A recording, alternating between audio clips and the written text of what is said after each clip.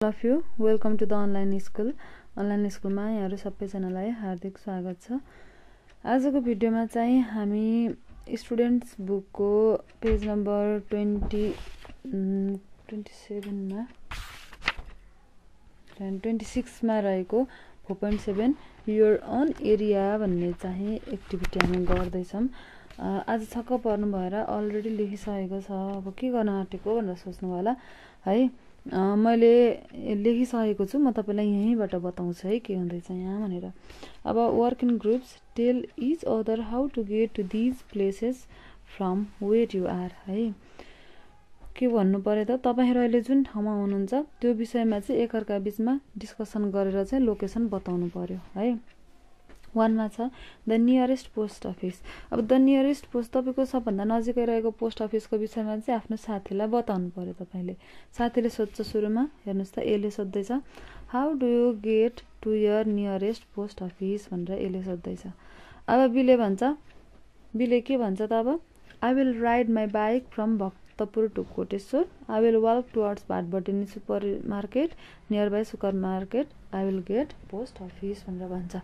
अब के भन्दैछ, बाइक चाहिँ म भक्तपुरबाट कोटेश्वरसम्म लान्छु, त्यसपछि चाहिँ के गर्छु, म चाहिँ हिँडेर भाटबटिनी सुपर मार्केटसम्म जान्छु, त्यहाँ नजिकै चाहिँ सुपर मार्केटको नजिकै चाहिँ पोस्ट अफिस छ। अब खासमा पोस्ट अफिस त्यहाँ त छैन, तर पनि हामीले इमेजिनेरी पोस्ट अफिस त्यहाँ क्रिएट गर्यौं है त। त्यस्तै गरेर अब 2 मा छ द नियरेस्ट स्टेसन। तपाईको सबभन्दा नजिकैको स्टेसन चाहिँ आफ्नो साथीलाई बताउनु पर्ने छ है। अब एले सोध्छ can you tell me how you get your nearest station भनेर भन्दैछ। अब के सोध्यो एले, मलाई बताउन सक्छौ त तिम्रो सबैभन्दा नजिकैको स्टेसन चाहिँ कहाँनिर छ भनेर सोध्दैछ। अब बीले भन्छ my nearest station is Bhaktapur bus stop, it is near by सिद्धपोखरी। के भन्यो त, सबभन्दा मेरो नजिकैको बस स्टेसन भनेको भक्तपुर बस स्टप हो, यो चाहिँ सिद्धपोखरीको नजिकै छ भनेर भन्दियो। अब त्यस्तै गरेर 3 मा सोध्छ द नियरेस्ट सुपर मार्केट है। अब आफ्नो सबभन्दा नजिकैको सुपर मार्केटको विषयमा चाहिँ बताउनु पर्ने छ। रामले सोध्छ where is your nearest super market can I know भनेर सोध्दैछ। तिम्रो सबभन्दा नजिकैको सुपर मार्केट कहाँनिर छ त मलाई बताउन सक्छौ, म थाहा पाउन सक्छु भन्दैछ। श्यामले बताउँछ my nearest super market is at जडीबुटी। मेरो सबभन्दा नजिकैको सुपर मार्केट चाहिँ जडीबुटीमा छ, जडीबुटी चोकमा। It is to closure then my flat. मेरो सबभन्दा नजिकैको फ्ल्याटबाट नजिकैको सुपर मार्केट हो that is Indreni super market हो भनेर बताउँदैछ है। त्यस्तै गरेर योर हाउस। अब आफ्नो घरको बारेमा बताउनु पर्यो। रिता र सीता बीचको कन्भर्सेसन छ। रिताले सोध्छ how do you go to your house. तिमी आफ्नो घर कसरी जान्छौ भनेर रिताले सोध्दैछ। अब सीताले भन्छ I go to my house by bus from Bagbazar. बागबजारबाट म बस चढ्छु। Then when I get of from the bus. जब म बसबाट उत्रिन्छु I will turn right and go straight towards Bhanubhakta school. त्यहाँबाट उत्रेर चाहिँ सिधा राइट जान्छु भानुभक्त स्कुलतिर। My house is near by that school. मेरो घर चाहिँ भानुभक्त स्कुलको नजिकैमा छ भनेर भन्दैछ। त्यस पछाडि 5 नम्बरमा हेर्नुहोस् त एनीवेयर एल्स यु लाइक। जहाँ भए पनि तपाईलाई मन परेको ठाउँको बारेमा अब बताउनु पर्यो।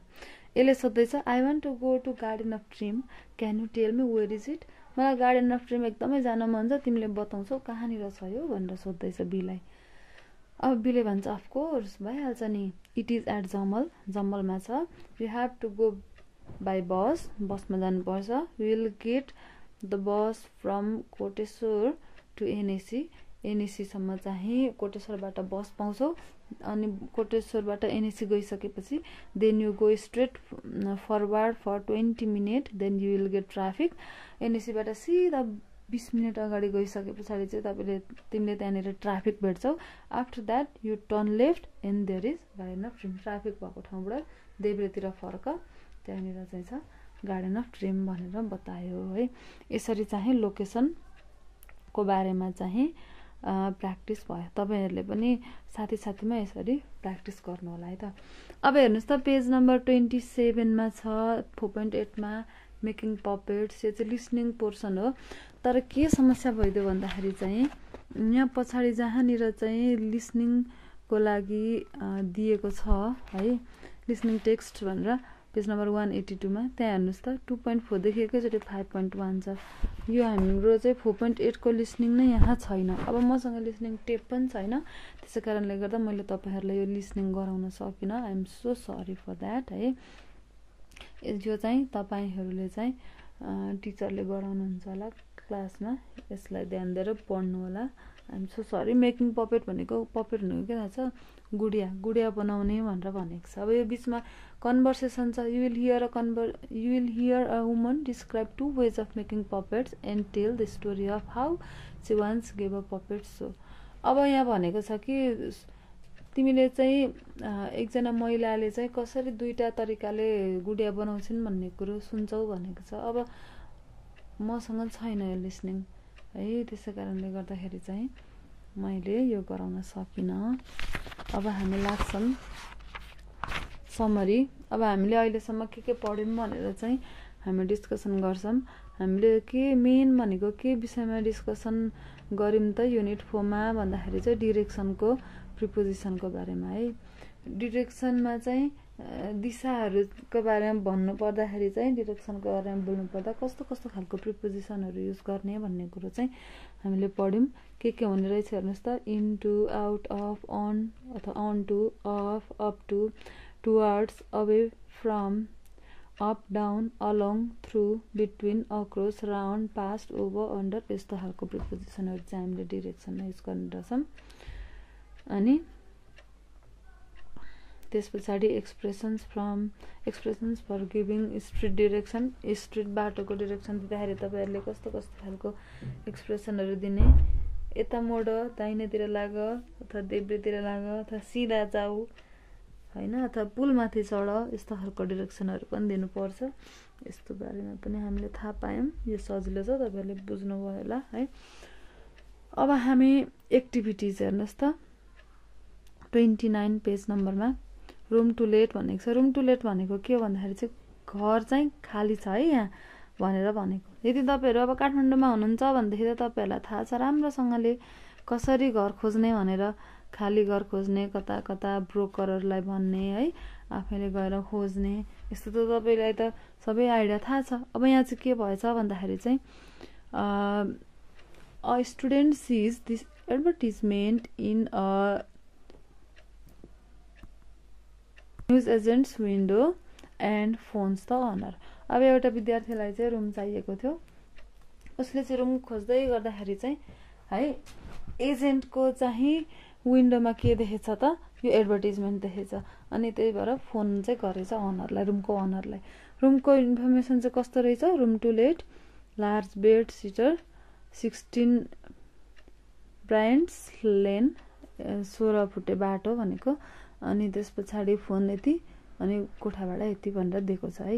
यो इन्फर्मेसन देखेर चाहिँ अब स्टुडेन्टले ओनरलाई फोन गर्छ अनि उनीहरु बीचको चाहिँ कन्भर्सेसन चल्छ है। अब स्टुडेन्टले सोध्नु पर्यो phone the owner and phone गरेर ask him her to describe the room. Him or हर भनेको चाहिँ फोन ओनर जो पनि हुन सक्छ नि त, लेडिज पनि हुन सक्छ, जेन्ट्स पनि हुन सक्छ। त्यही भएर हिम अर हर भनेको फोन गरेर रुमको बारेमा सोध्नु पर्यो। के इन्फर्मेसन छ भन्दाखेरि त्यो पनि सोध्नु पर्यो। अनि त्यहाँ जाने विषयमा डिसाइड गर्नु पर्यो। अनि त्यहाँ जाने बाटोको बारेमा सोध्नु पर्यो। अब ओनरले के गर्नु पर्यो? ओनरले चाहिँ फोन रिसिभ, जब चाहिँ स्टुडेन्टले फोन गर्छ, फोन रिसिभ गरेर रुमको बारेमा डिस्क्राइब गर्नु पर्यो, उसको क्वेसनको आन्सर दिनु पर्यो। ऊ रुम हेर्न आउँदैछ छैन कन्फर्म गर्नु पर्यो। अनि उसलाई त्यहाँ आउने बाटो बताउनु पर्यो है। अब यहाँ हेर्नुस् त, स्टुडेन्ट र ओनर बीचमा कुराकानी चल्न थाल्छ। स्टुडेन्टले भन्छ यति नम्बर, फोन नम्बर यिनीहरु दिएको छ है। फोन गरेर भन्छ हेलो, आई स an advertisement on your room. मैले चाहिँ एडभर्टाइजमेन्ट देखेँ तपाईको रुमको, के सत्य हो? Could you please explain how your room is? तपाई एक्सप्लेन गर्न सक्नुहुन्छ त तपाईको रुम कस्तो छ भनेर स्टुडेन्टले सोध्दैछ है। अब ओनरले भन्छ यस यु आर ट्रु, हो तपाई सत्य हुनुहुन्छ। मसँग रेन्टमा दिनको लागि रुम छ। अनि the room is on the first floor, first फ्लोरमा छ। It's large in size, large साइजमा चाहिँ ठुलो छ। You will have furnitures, gas stove and bed seater there. अनि त्यसपछि चाहिँ तपाईले के चाहिँ पाउनुहुन्छ त त्यहाँनिर चाहिँ फर्निचर, ग्यास स्टोभ र बेड सिटर चाहिँ तपाईले त्यहाँ पाउन सक्नुहुन्छ भनेर भने है। अब स्टुडेन्टले व्हाट अबाउट टोयलेट? टोयलेट चाहिँ के हो त? टोयलेट जानको लागि चाहिँ के गर्नुपर्छ त भन्दैछ। अब अनरले भन्छ ओ the toilet is अट्याच्ड and it is in the left corner of the room. अब स्टुडेन्टले सोध्छ thank you I am searching the same kind of room. म तपाईले जस्तो बताउनु भयो त्यस्तै खालको चाहिँ के खोजिरहेको थिएँ त? रूम चाहिँ खोजिरहेको थिएँ भनेर भन्छ है। अब चाहिँ ओनरले के भन्नु पर्यो? Yes, please come and see the room and let me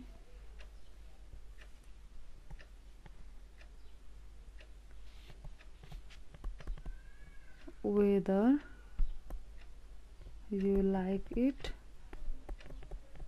or not। अब मैले भनेको कातरमा मात्रै त थाहा हुँदैन, तपाईँ एकचोटि आफै आएर हेर्नुहोस् अनि मन पर्यो परेन भन्नुहोस् भनेर चाहिँ अनरले भन्दैछ है। अब स्टुडेन्टले सोध्नु पर्यो। स्टुडेन्टले के भनेर सोध्छ त? Can you please tell me the direction? के मलाई आफ्नो घर आउने डिरेक्सन बताउन सक्नुहुन्छ त भनेर भन्दैछ है। अब अनरले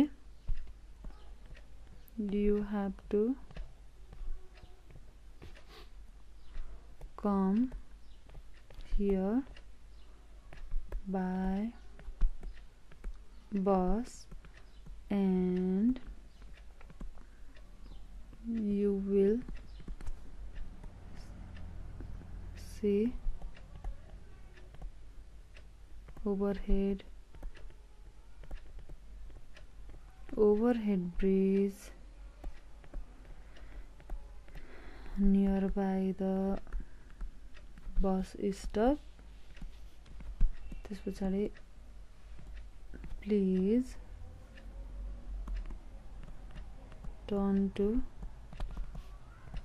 right and walk for 50 meters straight। You will see shop on the ground floor। त्यस पछाडि you will get into that shop and come to first floor है। यसरी चाहिँ आफ्नो घरको डिरेक्सन पनि बताइदियो ओनरले। त्यस पछाडि हेर्नुस् त कम्पोजिसन त्यहीदेखि मुनतिर छ कम्पोजिसन भनेर।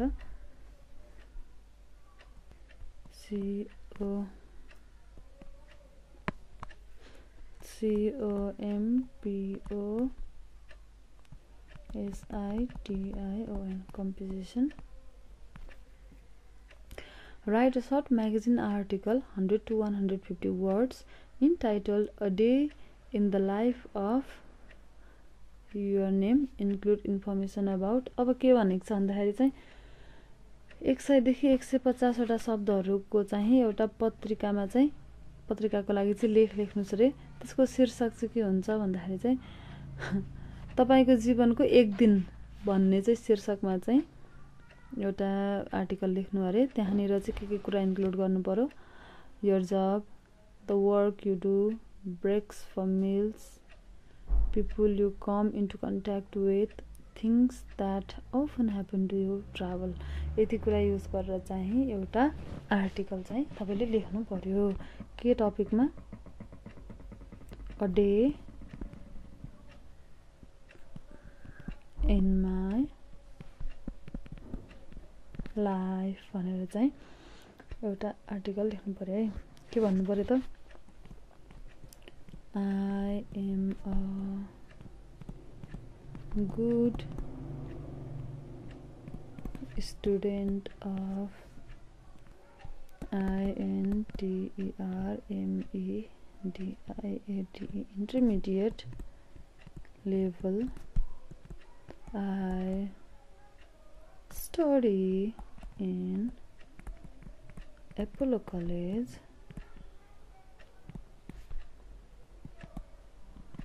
mid Baneswar,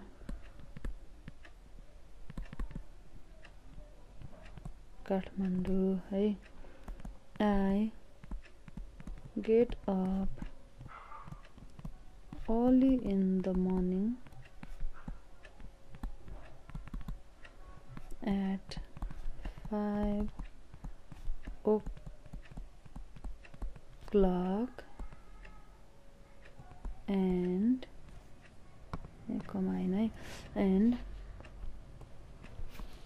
I wash my face, brush my teeth, and have a breakfast.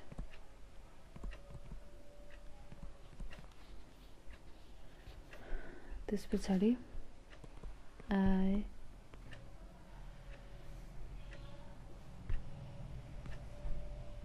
begin to do my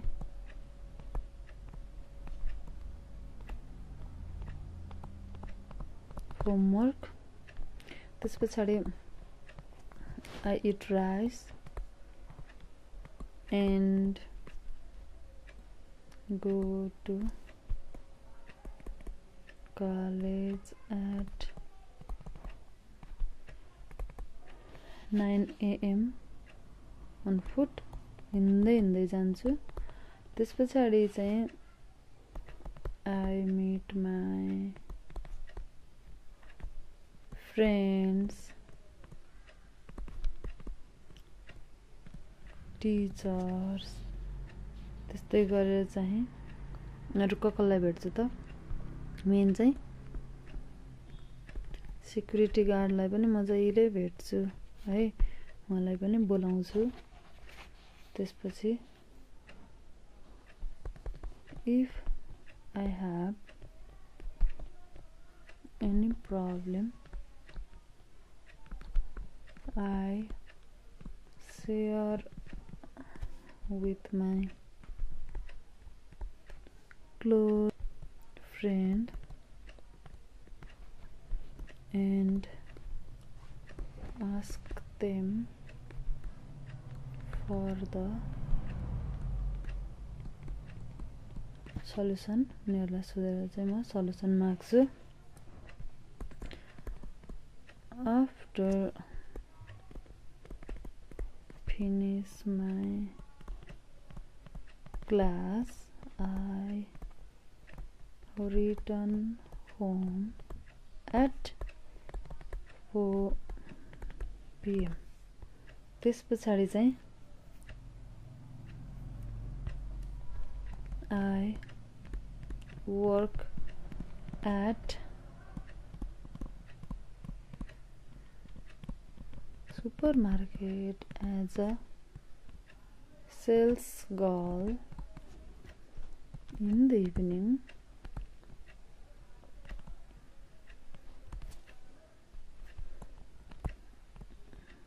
I meet my friends there. त्यस्तै गरेर I have to work up to 10 PM there. THERE there. And after finishing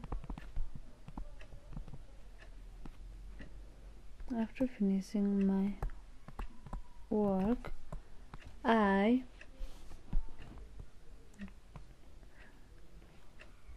go my house again by again on foot हिँड्दै घर जान्छु after having meal at 10:30 I go to bed यसरी चाहिँ मेरो जीवनचर्या बित्छ भनेर चाहिँ मैले यसरी न्यूजपेपरको लागि आफ्नो बारेमा छोटो आर्टिकल लेखेँ त्यस्तै गरेर अब हामी फटाफट सिचुएसन्स हेर्नु त SITUATIONS सिचुएसन्स हेर्नुस् त अब 1 नम्बरमा के छ 1 मा You want to go swimming but a friend tells you the pool is closed. Decide to do something else. अब चाहिँ तपाई पौडी खेल्न चाहनुहुन्छ तर तपाईको साथीले चाहिँ भन्छ पोखरी चाहिँ के छ बन्द छ अब तपाई के सोच्दै हुनुहुन्छ त अब अरु नै केही गर्न निदो गर्नुस् है यो बिचमा चाहिँ फेरि अब कन्भर्सेसन बनाउनु पर्यो यसले भन्छ I want to go to swimming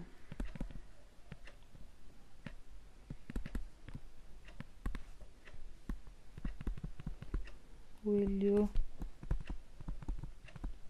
join me भनेर सोध्यो अरे अबिले भन्छ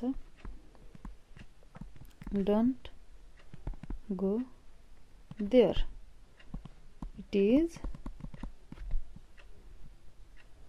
already closed त्यो त बन्द भइसक्यो अब एले भन्छ well if so I will go to art gallery ठिकै छ त्यसो भए म कहाँ जान्छु त आर्ट ग्यालेरी जान्छु भने त्यस्तै गरेर अब 2 ले के भन्छ 2 मा के छ हेर्नुस् त someone asks you the way to the nearest bank give directions तपाईलाई कसैले चाहिँ नजिकैको बैंकको बारेमा डाइरेक्सन सोध्यो तपाईले त्यसलाई अब बताउनु पर्ने छ है कताबाट जाने भनेर यसले भन्छ Excuse me can you please tell me the way to Everest Bank nearby us भनेर सोध्दैछ अब बीले भन्छ of course you have to go to जडीबुटी चोक है nearby the medical shop please turn left you will see Everest Bank there अब यसले भन्छ Thank you है त्यस्तै गरेर अब 3 मा हेर्नुस् त Explain the weekly routine of your English class to a new student अब तपाईले चाहिँ के गर्नु पर्यो भन्दाखेरि चाहिँ नयाँ विद्यार्थी आएको छ तपाईको क्लासमा उसलाई चाहिँ विकली रुटिनको विषयमा चाहिँ आफ्नो साथीलाई बताउनु पर्यो अब साथीले सोध्छ ए नम्बर यसरी एले सोध्छ excuse me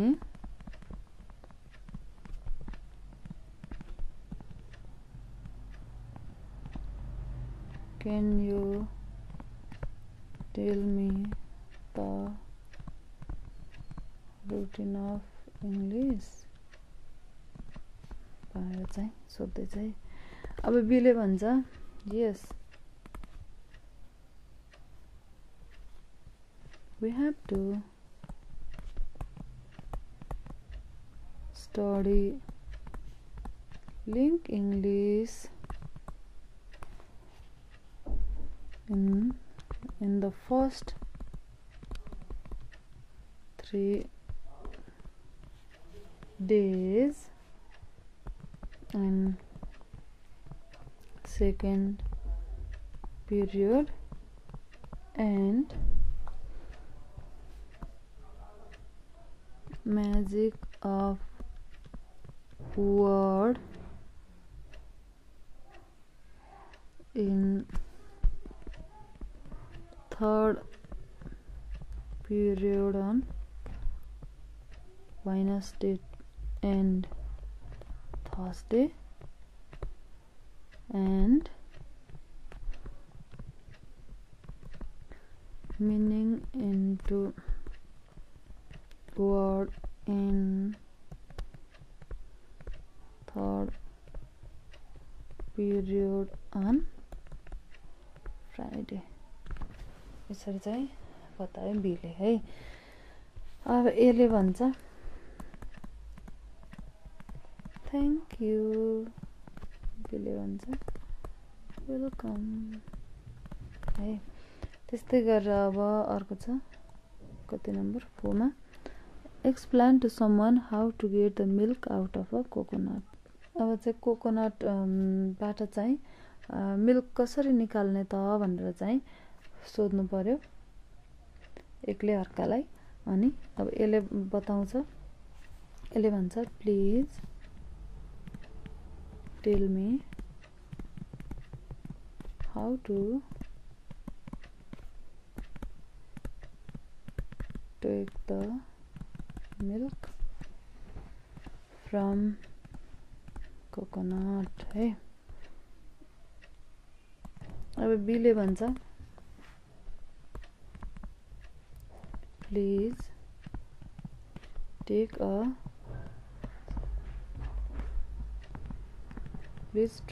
screwdriver and push it into the end of the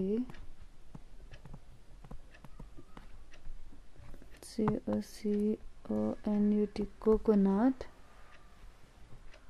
and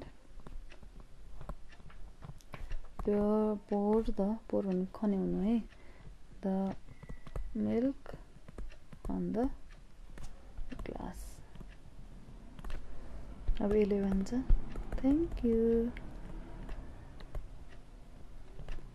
त्यस्तै गरेर अब 5 नम्बरमा हेर्नुहोस् त, You are in a strange town and your bicycle has a puncture. Ask a passerby about a place that will repair it. अब तपाई नौलो ठाउँमा जानु भएको छ, त्यहाँ तपाईको साइकल चाहिँ पञ्चर भयो अनि हिँडिरहेको मान्छेलाई चाहिँ तपाईले रिपेयर गर्ने ठाउँ कहाँ हो भनेर चाहिँ सोध्नु पर्यो है। यसले भन्छ excuse me, can you please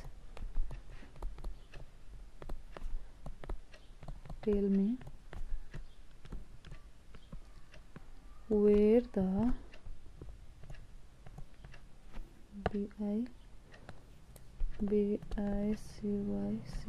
bicycle workshop is भनेर तपाईले सोध्दै हुनुहुन्छ है। बीले भन्छ yes please go straight towards that traffic light. You will see a hotel in front of the light. This पछाडि you should turn left and walk for 1 minute and you will get the workshop. हो अब 6 मा हेर्नुस् त someone you meet at a party asks you to recommend a good place to spend an evening in your town. What do you say to them? अब के भयो त कुनै के रे पार्टीमा गएको बेलामा चाहिँ राति बस्ने ठाउँ कहाँ राम्रो छ भनेर कसैले सोध्यो भने उसलाई के भन्नुहुन्छ यो तपाई आफै गर्नुस् है प्लिज। यति 5 वटा हामीले गरेको आधारमा यसरी 5 वटा मात्र हैन अगाडि पनि हामीले थुप्रै गरेको छौं। यस्तै आधारमा चाहिँ तपाईले 6 नम्बरको चाहिँ बताउनु होला है त राम्रो बस्ने ठाउँ कहाँ छ भनेर। अब यो सँगसँगै हाम्रो युनिट 4 सकिएको छ। अब हामी वर्क बुक गर्छौं नेक्स्ट भिडियोमा। त्यतिन्जेलसम्मको लागि राम्ररी पढ्दै गर्नु होला। Okay take care bye bye.